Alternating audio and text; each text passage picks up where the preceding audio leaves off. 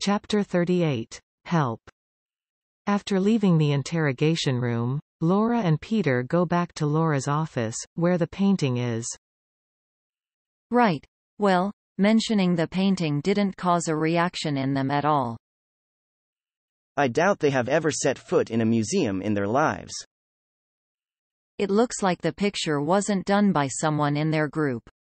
We are very far from discovering the truth about the person who painted it. Anyway, we can worry about that after we are sure we have prevented all of the crimes that are shown in it. Okay, let's go back to the magnifying glass then. Yes, but it would be better if we had help.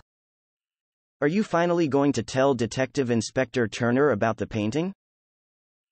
No, I think it's best if we leave him out of it, as he's being a bit odd today. I'm going to call Natalie, since she knows more about art than we do.